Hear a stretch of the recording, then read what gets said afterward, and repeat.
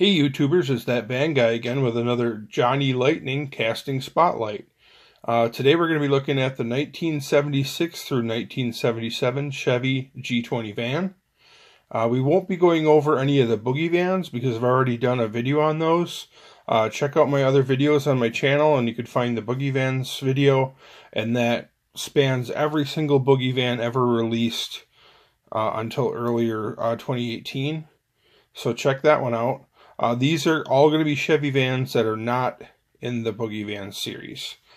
Originally in the Boogie Vans series, just for some information, there are a total of 6 Chevy Vans released in the original Boogie Vans series, released in the early 2000s. There was 3 different releases, 2 Chevy Vans in each release.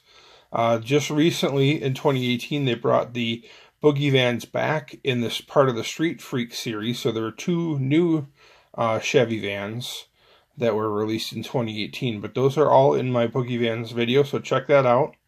The one on the turntable here is our first one we're going to check out, and this is the James Bond 40th Anniversary Release 1 in yellow. This is the first one we're going to check out today. Pretty cool. I'm not exactly sure which movie it was in. But I believe it was a van from one of the movies. Next up, we have this Coca-Cola Delivery Vehicles Release 5 Chevy van. And this one's got some hubcaps. Most of them have side pipes on them. Not all of them do, but a lot of them do. And a lot of them have realistic wheels. Some of them have rubber wheels. Some of them have plastic wheels. This one looks like it's got rubber wheels. And most of these are going to be metal body, metal base. Some are plastic tires, some are rubber tires. It kind of varies. Alright, next up we got a Spider-Man here. This is Spider-Man Toys R Us exclusive from 2004. Chevy van. This one is I got lucky. I didn't realize there was a wheel variation. There's a real wheel variation. What Johnny Lightning calls the equivalent of like a Hot Wheels Real Rider. Hot Wheels brand, what they used, the name that they call their rubber tire versions are Real Riders. Johnny Lightning has a version as well, but they call them Real Wheels. So I just got lucky and I didn't realize there was a wheel variation, but I prefer the rubber tires. It just looks more realistic. So this is a real wheel version. You can see the tread on the tire there. It's a rubber tire. There is also a variation of this exact same van in the plastic wheels. So if you're into downhill racing, the plastic wheel version would probably be faster for downhill racing. Next up, we got the Coca-Cola Polar Bear, released in 2004. Chevy van in white. It's got the Coca-Cola graphics. Johnny Lightning has quite a few of these different Coke vans. There's regular Coke release, international Coke release, and we'll go through some of those in this video. But they also have them available in Ford vans and Dodge vans. So if you're a Coke collector, a lot of vehicles to collect. This one looks like it's in slightly played with condition. Most of mine are, I try to only collect like mint if possible. This one's plastic tires. You can see the difference. It's just got the little ridge on the inside, plastic wheels. Alright, next up we got this this is the Saturday Evening Post version in white.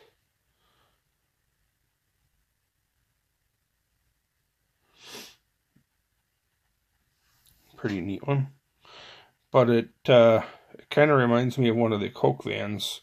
Like it's very similar. So if you just kind of glance at it, you're like not sure if this is the Coke van or if this is the. You can see this one has the real wheels on it, metal body, metal base. Next up, we have another one of those Coke vans. And this is from the Coca-Cola Billboard series. This actually, if you're into dioramas, this is a really cool release. It came as a 2-pack. and it has like a Coca-Cola billboard included in the packaging. So if you have like a 1/64 scale diorama and you wanted like a billboard, like an advertising, I believe it has two different, has a slider built into it, and you can slide it back and forth, and it has two different Coca-Cola billboard designs, so you can kind of choose which one you want to display. But it's kind of cool that this one comes with a billboard, so that's like an extra thing. And I believe it was some sort of an older panel van was the other vehicle in it that came with it. Next up, this is one of my favorites, and this is a kind of a harder one to find. I struggled with this one for a little while. I was searching eBay probably once or twice a week for about a year, and just doing internet searches, and I could not find this one anywhere. And one finally popped up on eBay. So obviously it goes for a little bit more money. I still got a pretty good deal, but you know, you're gonna have to pay more if you want one of these. This is from the Rock Art Release 2. This Led Zeppelin van in black. This is probably one of the coolest ones, and also one of the more hard to find ones. It has a couple of logos in the roof from the album. Plastic wheels, metal body, metal base. Now we have a promo piece. This is from the 2015 York Fair promo piece. Only 4,000 produced. You can find these on eBay.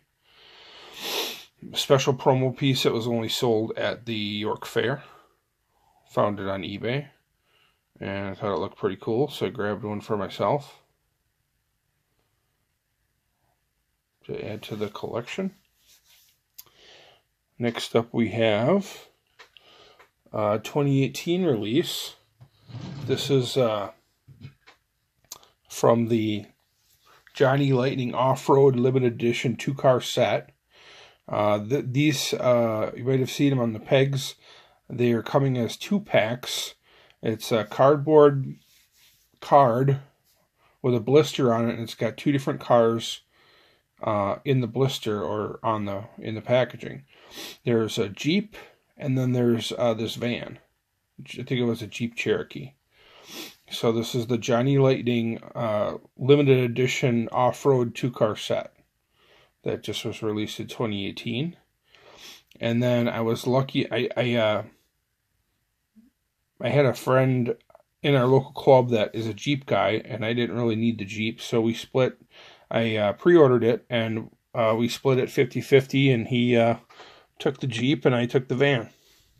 And then I was lucky enough, one of the guys in our local club found this White Lightning version.